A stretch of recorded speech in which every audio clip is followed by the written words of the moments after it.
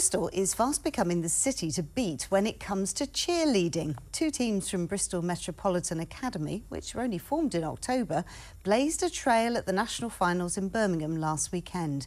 This morning, we sent Robin Markwell to meet the Hurricanes, who've come back national champions. Just take a look at this.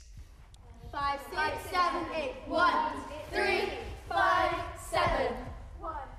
These are national title-winning cheerleaders from Bristol, proudly bearing their pendants. Silver for the Tornadoes, gold for the Hurricanes. You've done so well. That looks so tiring. Why don't you take a little bit of a break, move on to your next move for us, while we come and have a chat with some of your number, like, for example, 14-year-old Isla. Looks really tiring, that, Isla, doesn't it? Yeah, it is. What do you like about cheerleading so much? I love doing a sport with all my friends, and it really brings out the confidence in me. So there's a lot of teamwork to it as well, isn't there? If you're throwing people around, as you have been doing. Yeah, it is. We all work together, and it all comes together nicely. So. What was it like winning girl? What was that moment like when you found out you were the champions? It was amazing. It was really, really exciting. I was really, really proud of the team. Well, what's more amazing is that you only started doing this back in October, so you've not had long to rehearse. 12-year-old Lucas, you're a boy. Everyone else is a girl. What's that like? Well, to be honest, it's quite incredible to be included by everyone here, not be treated differently at all. And what a lot of people think, actually, is cheerleading is just maybe cheering on another sport, but actually it's a sport on its own, and it's just incredible to see what we can do.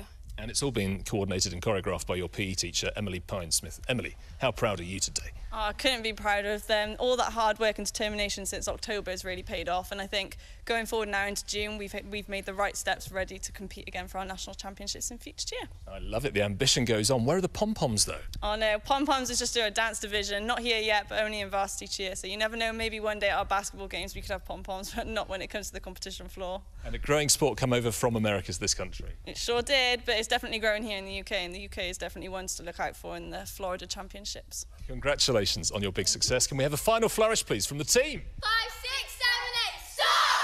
Angels! Now, Bristol is fast becoming the city to beat when it comes to cheerleading. Two teams from Bristol Metropolitan Academy, which were only formed last October, blazed a trail at the national finals in Birmingham last weekend. Robin Markwell's been to meet the Hurricanes, who came back national champions. 1, 3, 5, 7. Meet the cheerleaders with plenty to cheer about. After a flawless performance in Birmingham at the weekend, these students from the Bristol Metropolitan Academy are officially the best in Britain. Absolutely amazing.